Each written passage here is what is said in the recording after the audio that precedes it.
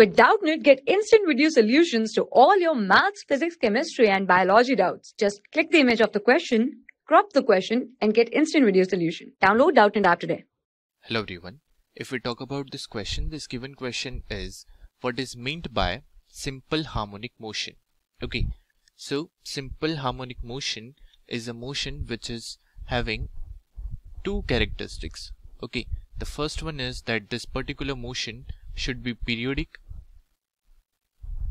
Okay, and the second one is that this particular motion should be oscillatory as well. Okay, now what we mean by periodic motion, that the motion should repeat after a certain period of time, let's say t. And what exactly we mean by oscillatory motion, that the particle should perform to and fro motion about a fixed position. And in simple harmonic motion, that fixed position is called mean position.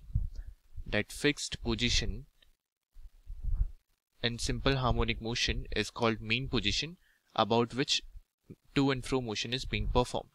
Okay, now if you look at the oscillatory equation, as oscillatory equation is given by f equals to minus kx raised to power n.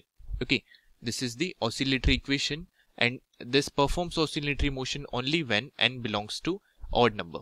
Okay, that means if n is 1, 3, 5 and so on, then this equation will represent oscillatory motion. Now the simplest odd number among all is 1. So if n equals to 1, that means if force equals to minus kx in any motion, then this particular motion is called simple harmonic motion, in which the force is directly proportional to displacement but in opposite direction because of this particular negative sign. I hope you understood. Thank you. For class 6 to 12, IIT JEE and NEET level. Trusted by more than 5 crore students. Download Doubtnut app today.